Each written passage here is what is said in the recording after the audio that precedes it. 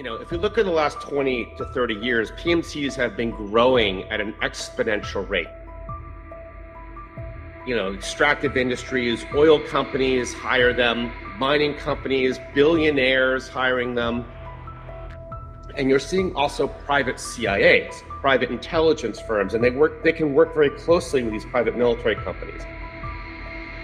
We're getting to the point where anybody who has enough money can swipe a check and rent a private army. A billionaire, a Fortune 500 company, they could wage war for any reason they want, no matter how petty or how weird. A former British colony, Lamang gained its independence in 1948, but was ravaged by a brutal civil war 20 years later when the remnants of the anti-British resistance known as Seoul, Sons of Lamang, were dissatisfied with the independent government's rule. Since the official army was understaffed, untrained, and equipped with outdated weapons and gear, it was swiftly defeated after only 2 months of fighting. The Seoul commander, Raksmi Sayavong, then declared himself the supreme leader of the island with the title of president.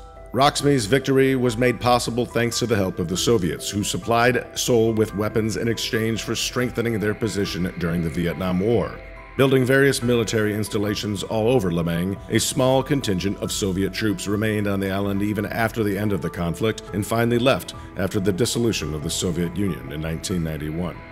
Raksmi Sayavong died in a car accident in 1996 with his only son, the 28-year-old Narith Sayavong becoming the new leader of the island. Narith promised the people of Lamang that he would end his late father's isolationism policies and bring the island into the next millennium through modernization and openness. With the financial support of the Soviet Union gone, he claimed to focus on tourism instead and ordered the construction of his crowning jewel, the Midnight Sapphire, a luxurious resort where, legend has it, all was allowed for the right price. During the next 3 decades, those few who managed to escape the island told a vastly different story and pleaded with the rest of the world for their help, until finally the UN decided to act and established the UNLRA, United Nations Lamang Relief Agency, to provide at least a modicum of assistance to the oppressed people. With Narith's hesitant approval, UNLRA arrived in Lamang to assess the situation and begin its humanitarian mission.